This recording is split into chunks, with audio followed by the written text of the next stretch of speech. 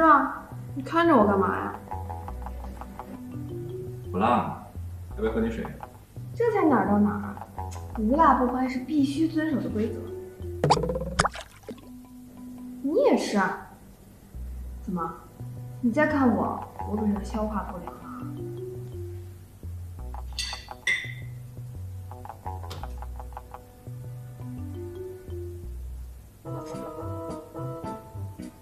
好吃吧？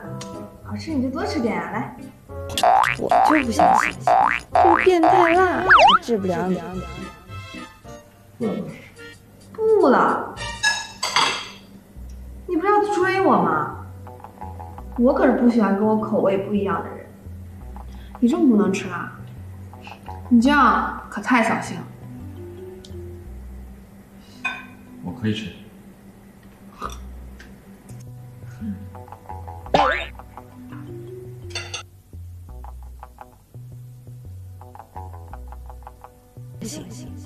奇怪，他上次不是说不吃辣吗？怎么今天又说无辣不欢，还吃得面不改色的？厉害，嘿嘿，知道本姑娘的厉害了吧？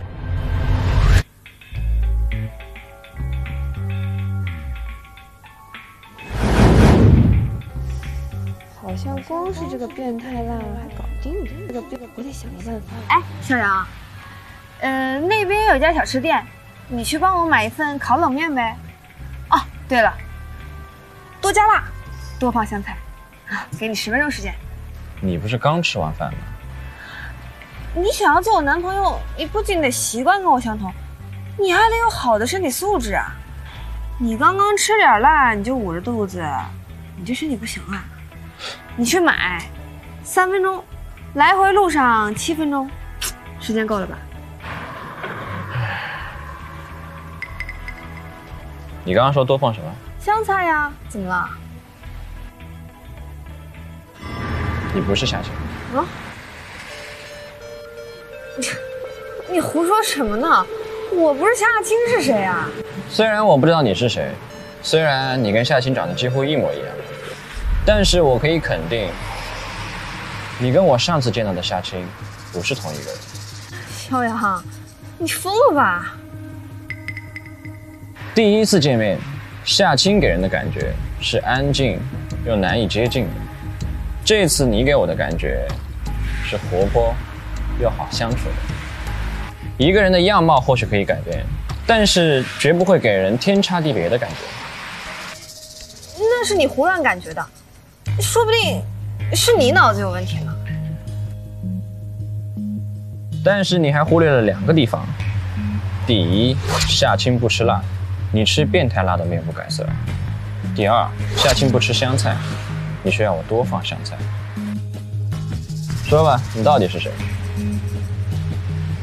不说的话，我就带你去苏家，找夏青当面问个清楚。别，我坦白。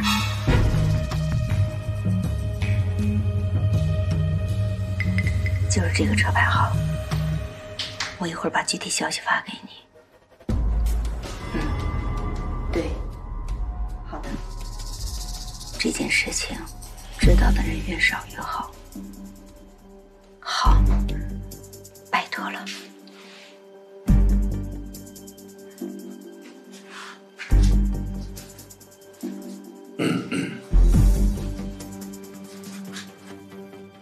和谁打电话呢？声音那么小。你不是在睡觉吗？怕吵到你。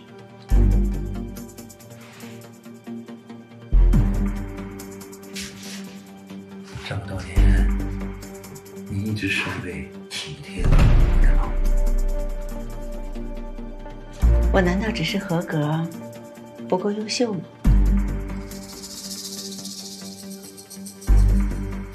如果秘密再少一点的话，我会更优秀。可是我怎么听说，有秘密的女人才有魅力？你不是也一样有很多秘密吗？